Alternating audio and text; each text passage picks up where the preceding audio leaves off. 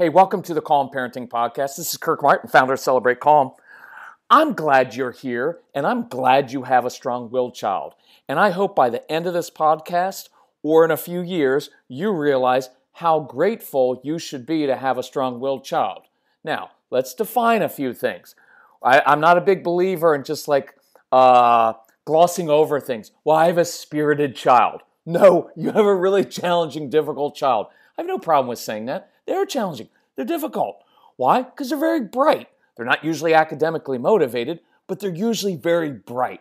And they tend to use their intelligence to argue with you because they're very good critical thinking skills. That's why they can't remember anything that you told them to say, but they will remember everything that they can use against you. They have this high need for justice, right? So when they need to prove their point, they are relentless at it. And they just keep coming and coming and coming. And they're these relentless arguers. And that's a great trait. And I'm about to do a podcast just on relentless arguers. So watch for that one. They tend not to sleep well at night. Why? They're up all night thinking of ways of getting out of doing what you want them to do.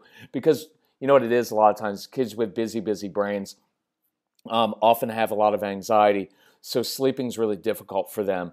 Again, we cover that in other areas. But here's the hard part. When these kids wake up in the morning, they have an agenda because they know what they like and they know what they don't like. And what they don't like is anything that you want them to do.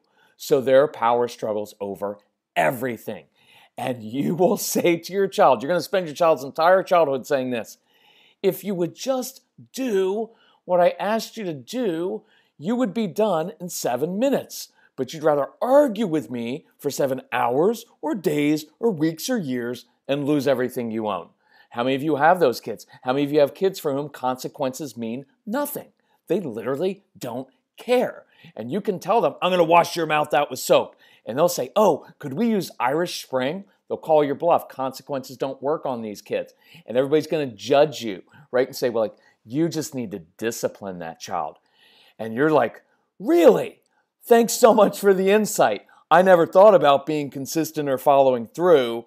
But look, you've done all those things. It doesn't matter with these kids. You know why? Because they're stove touchers. They have to touch the hot stove. It's how they learn best. And that's actually a really good trait to have in life. Just makes them difficult to raise, right? And you can't push these kids. You're going to have to lead these kids.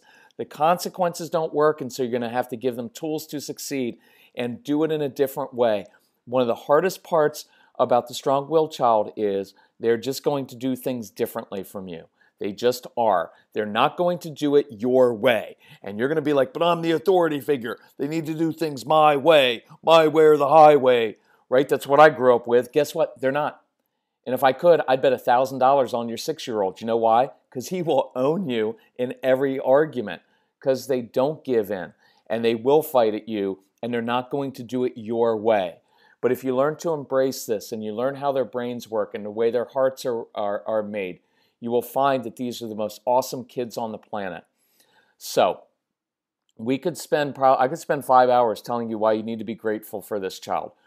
But I want to, why this came up was I was just thinking about, our kids, and we were going through some old documents here.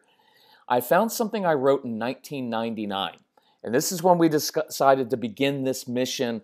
The name of the organization was originally Celebrate ADHD because I hate all the negativity with it. It's like, oh, your child has ADHD, is going to be a failure. I was like, no way.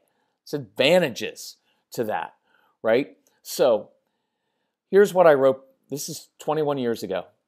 You need to celebrate your child's differences because the very traits that schools and society punish your child for are the very traits that society desperately needs.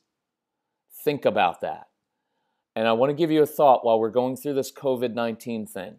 I believe that a child or an adult now, but it's going to be someone like your child who is at least partially responsible for developing a treatment or a cure for COVID-19. Why? Because it's going to take someone who's not afraid to challenge what everybody else says, who has an ability to hyper-focus, because your kids can do that. I get tired of this thing of like, I know our kids struggle with focus and attention. I have no problem with that. But what no one points out to them is you have a distinct advantage in that you can hyper focus. When you are interested in something, when you care about something, you can drill down on that. You can do it for hours and days on end. And that is a distinct advantage to have in life. There's nothing wrong with your brain. Please, please, please, please get to know your child's brain and heart. Please learn this, observe your kids, begin to accept them as they are. Stop trying to change them all the time, because that's what we do. That's what I did. Spent the first 9 years of Casey's life trying to change him because he made me uncomfortable, because I didn't like him. I didn't like the way he overreacted to things. Notice the irony there. Where do you think he got that from? I didn't like the fact that he was difficult, that he wouldn't say yes ma'am and yes sir and just do what I told him to do. I didn't like that he was always pushing boundaries and pushing the limits and pushing buttons. I didn't like all those things because it made me uncomfortable. And it made me come face to face with the fact that I was the one who needed to change, not him. So don't go through your child's whole childhood trying to fix him or her unless you want your child to not have any confidence. You want them to shut down and resist you all the time, because that's what's going to happen. And for some of you, that's already happened. And one of the biggest keys to understanding this is it's not necessarily your child. It's how everybody else treats that child. Again, I'm under no illusion that your child is some easygoing, carefree, easy to raise child. They're not. We had 1,500 of these kids in our home for extended periods. We know how difficult they are. It's difficult to get them to do simple things like just brush your teeth. It's not that hard, right? Like I'm just asking you to put your shoes on. Like I bought you special shoes. You don't even have to tie them. They Velcro, right? Like I get it. It's hard. But don't make the mistake of spending, this is another insight. Don't make the mistake of spending 85% of your energy trying to fix what you think is wrong with your child. Because while you're doing that, look, nobody's successful in life because you fix all their weaknesses, because there are some things you can't fix. I want to spend 85% of your energy building on their strengths, building on their natural gifts, talents, and passions. That's what produces a confident individual who can take on anything in life, who, by the way, can be responsible for his own actions, because most of your kids won't be responsible for themselves. They're going to lie, they're going to make up things, right? And they're going to blame other people for their issues. Is that because they're horrible people? No. It's because when you don't feel good about yourself and you think everybody's trying to change you and you're the one who's always in trouble and it feels like you're swimming upstream in life, it's really hard to take responsibility for your actions without feeling like, guess what? I'm just a big dope and an idiot and a stupid kid. Why don't you just put me on lockdown and give me every consequence you can think of for the rest of my childhood? Because that's pretty much what happens, right? Isn't that true? That's what happens. So, we don't want that. So I want you to learn, and if you can embrace this, it will change who you are as a parent. If you will learn to see when your child triggers you, instead of reacting to your child, first look at yourself and realize, I'm only being triggered because I have that trigger. And if there's only one person in life that I can truly control, which is true, is myself, then maybe I should spend my time trying to control myself. And maybe if I worked on my own triggers, I would now be liberated. See, this child is going to liberate you from yourself, because you and I have control issues and we are riddled with anxiety over our child's future. Your two biggest enemies as a parent are not the school system, are not the current or a past or any future president. It's not anything else except your own issues. And there's no condemnation, there's no blame or no guilt. Do you know how liberating that is? I'm 54 now, so hopefully you can learn from my mistakes. I went through a large part of it's their fault, it's their fault, it's that party's fault, it's the school's fault, it's society's fault. And I blamed everybody else. I blamed my wife, my kids, everything else. Blame everybody else until I finally learned I'm the only person in life that I can control. And I know this every morning when I wake up. My biggest enemy is not lurking out there somewhere. It is within me. It is my own negative patterns of thinking. It is my own control issues. It is my own anxiety that trips me up every single time. Almost every single bad decision I make is based on stuff within inside of me. And here's why that's liberating, Mom and Dad. Because I can control that. I can change that. I can't change another person. If my happiness, success, however you want to define that, is based on trying to change or control or manipulate another person, two things will happen. I will make that person miserable, and it'll make them hate me, and I will be miserable and frustrated myself. But if my happiness and success and contentment in life are based on changing myself, I have limitless possibilities of controlling and changing myself. And I become very ruthless at that. And I will promise you, the quickest way to change your child's behavior is to first control your own. I promise you the biggest problem you have in your home is not the strong-willed child. It is how you are interacting with that child. It is how you see that child. And once you begin to change how you view that child and you interact with and speak to that child, and I'm not talking about being sweet, right? I'm not talking about like, well, just give in. That doesn't work either. So I'm not talking about really, really sweet and having to walk on eggshells, not at all. But when you learn to be the calm, confident leader who can control yourself, this child will follow you. And you will find you love this child. And you will find that you can enjoy this child and appreciate these qualities. So let's get back to this. Why is someone like this? Why do we need this child? They can hyper-focus, and guess what else they can do? They see patterns. It's a huge insight. It's partly why your kids are so good at arguing with you. Why? Because they're good at tinkering with things. So they'll tinker with their Legos. They'll take things apart and not put it back together. And now they're tinkering with your brain because they know the last 43 times I said or did this, my mom reacted exactly this way. My dad reacted this way. And my siblings this way. So they see patterns. And they already know what your response is going to be before you even say it. They're good at chess. And what they're doing when they're arguing with you is they're moving you all over this little chessboard. They're moving you emotionally. And I know your response is going to be, well, that's mean, that's not nice. No, the real response is you're immature and you're allowing it because you're the grown-up. So stop taking it so personally. Well, after all I do for them, I'm not letting you get away with that. Look, please understand, none of this is condemning. There's no blame. There's no guilt. But I am tough on people because I'm ruthless with myself, because I don't want to leave you in this place of like coming and just giving you a hug, which you're not allowed to do anymore anyway. But I only want to give you a little virtual hug, right? And just say, I know it's so hard. Like there's value in that for a minute. And I want you to know you're not alone. You're not a bad parent. You didn't do anything wrong. But you need to change yourself. And if you want to be free from this, the key is not to change the strong-willed child, it's to change yourself. And that's liberating, right? So stop being so immature and stop using I do everything for my child because that's just a manipulative tool that you use. Watch how awful this is. And look, it's out of a good heart in places, but here's what it is. Because I've done so much for you, you owe me. That's a nasty way to look at things, right? You don't realize we're doing it, but that's what it is, right?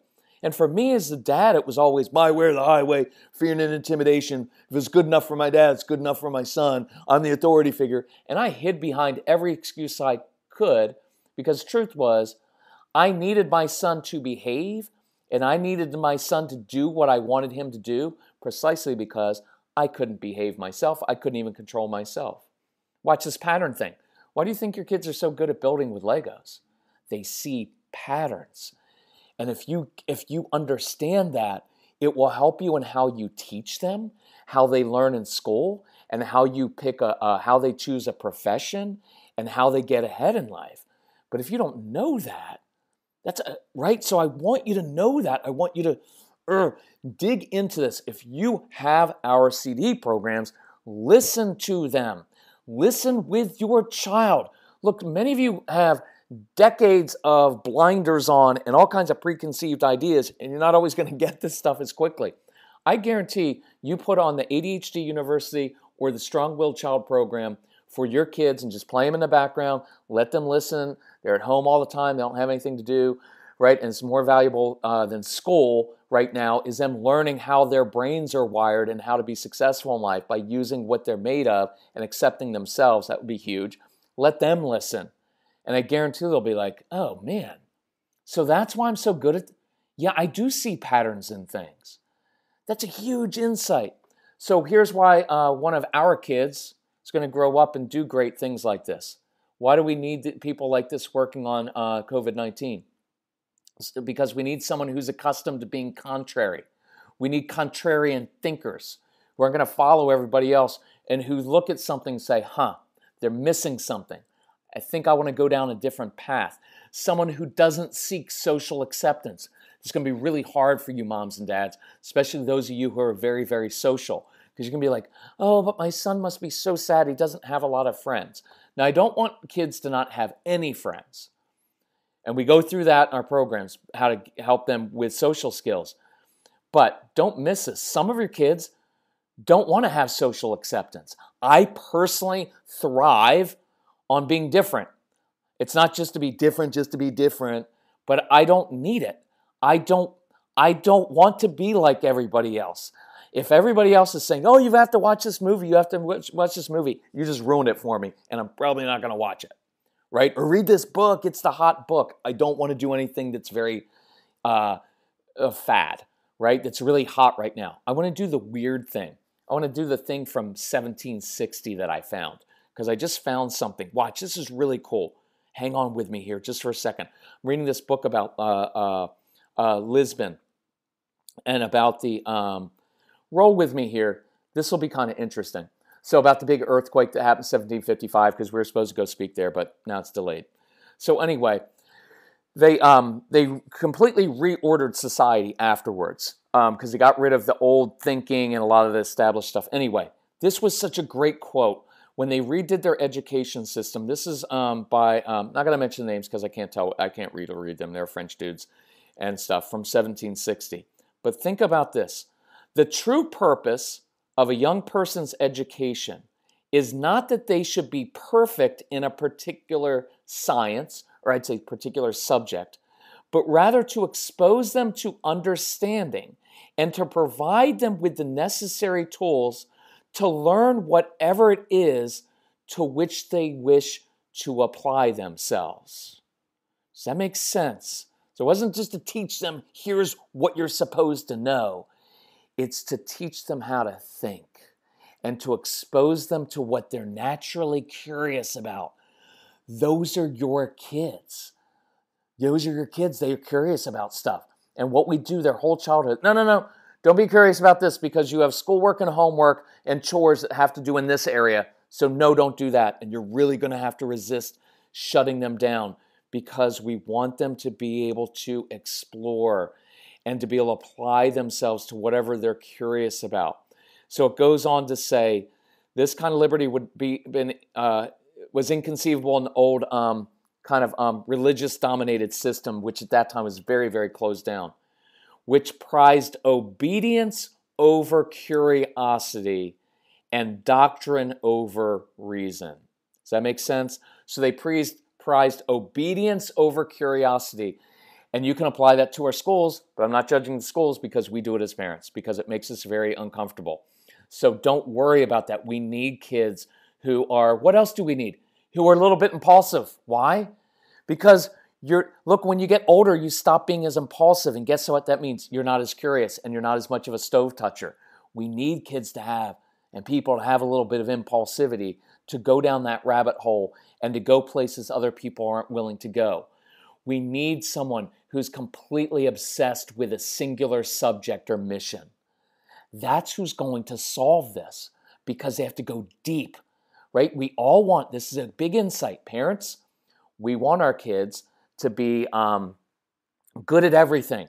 And we say those horrible things like you need to do your best at everything. No, you don't. That's not true. And it's a horrible thing to tell someone because you can't be good at everything. You have to be good at the right things, and you have to prioritize. And your kids are largely wired to be very, very, very, very, very good, exceptional at a few things, but other things they're going to be horrible at. You have to get comfortable with that, because the only person who's going to solve big problems is someone who's going to drill down and say, I'm going to go deep into this. Someone who, when motivated, can spend hours and days on end experimenting, finding holes in arguments, doing repetitive tasks over and over again, often without regard to hygiene, eating, or sleeping, because those are your kids. We need people like this, and some of your kids are like that. They do the same thing again and again and again and again, and it drives you crazy, and we put labels on it like, oh, they're OCD, and I get that, but sometimes you need someone like that. Look, we need someone who doesn't get dissuaded when he believes he's on to something, even though other people are doubting him, who has that high need for justice, and who has a big heart, because your kids do have big hearts, just not towards you, right? It may just be that civilization depends on a child like yours, one that school and society and even peers and parents often reject or castigate. I'm going to read what I wrote 21 years ago again. The very traits that schools and society punish your child for are the very traits that society desperately needs. See your strong-willed child in a different way. Accept him as he is. That's hard to do, but I want you to do it, and I want you to learn how his brain is made. I'm going to tell you a couple other things, but if you need, before we get to, if you need help with this, contact Casey, C-A-S-E-Y, at celebratecalm.com, because he was our strong-willed child. He'll help you out with anything you need.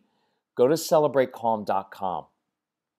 We have a big sale going on. We're doing this we're not going to call it the COVID-19 sale, because that's a horrible name for a sale. I don't even know what we're calling it. But we're trying to get our tools and this insight, because you've got to listen to the ADHD and the even if the child doesn't have it, it's insight into the child's brain.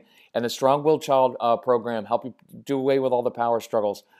All these programs we have, we are doing it as part of this because we know that families are struggling.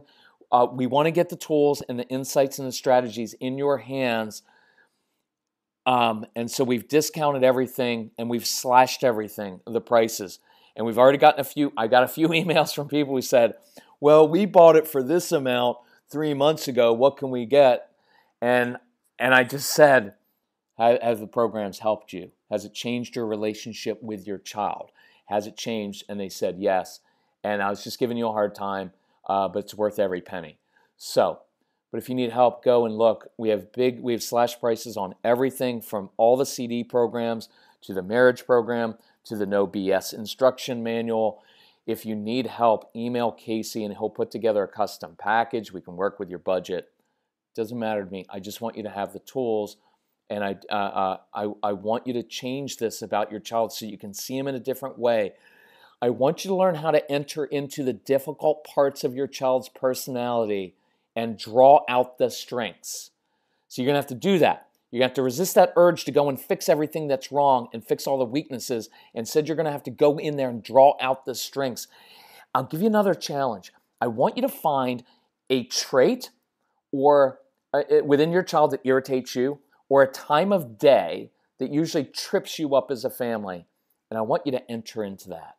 And I want you to be creative. And I want you to turn that into a bonding opportunity.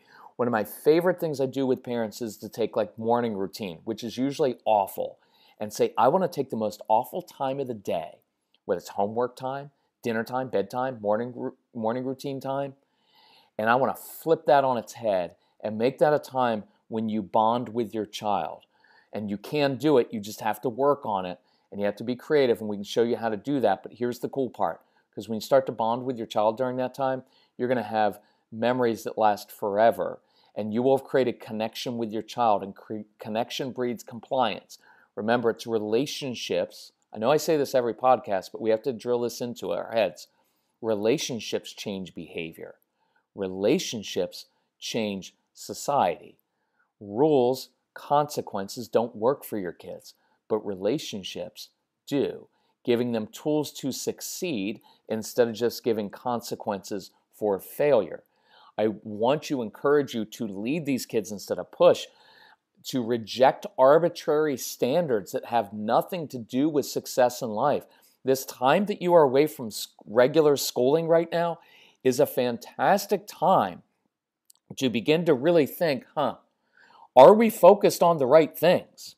Are we just in this headlong rush through childhood, signing my child up for all kinds of extracurriculars, taking him to tutors, doing this, taking on psychologists, all these different things, trying to fix him, trying to make him do homework every night, and we're not even questioning it or ask why we're doing anything. We just are in that headlong rush to get good grades and to get into the right schools.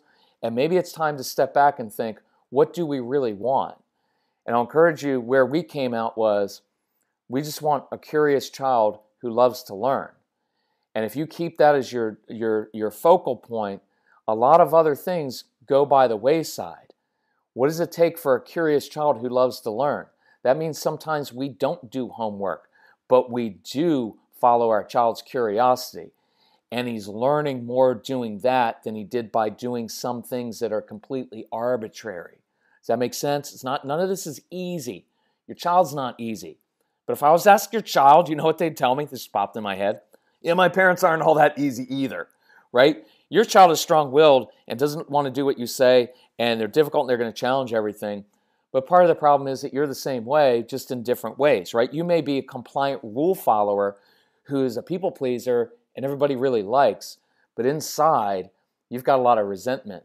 And you may have control issues because you want things done a certain way, and that makes you difficult.